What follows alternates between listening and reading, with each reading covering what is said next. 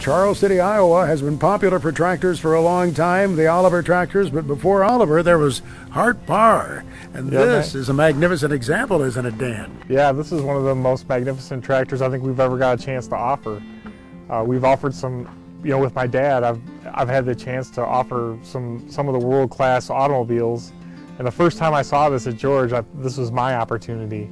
And I mean, like, this is going back 7 or 8 years ago.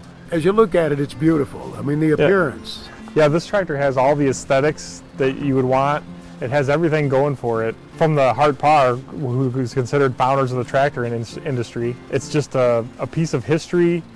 And considering that George, completely restored it, which is unheard of for a prairie tractor of this level, I think that makes it one of the most significant tractors to ever be offered. And I always enjoy the story of how Hart-Parr invented the word tractor. So when you think of you can think of it as the first tractor, and coming from an automobile background, this would be the conversation piece of any museum or tractor show. I just think that it's one of the most significant offerings I've had a chance to be with personally.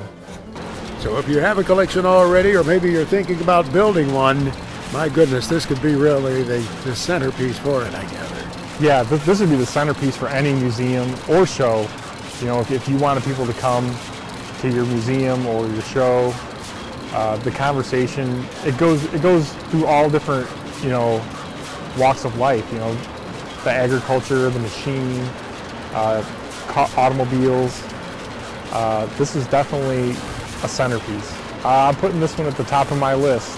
We'll see what happens, but this is the most significant offering, I believe, for Mecum Gone Farming.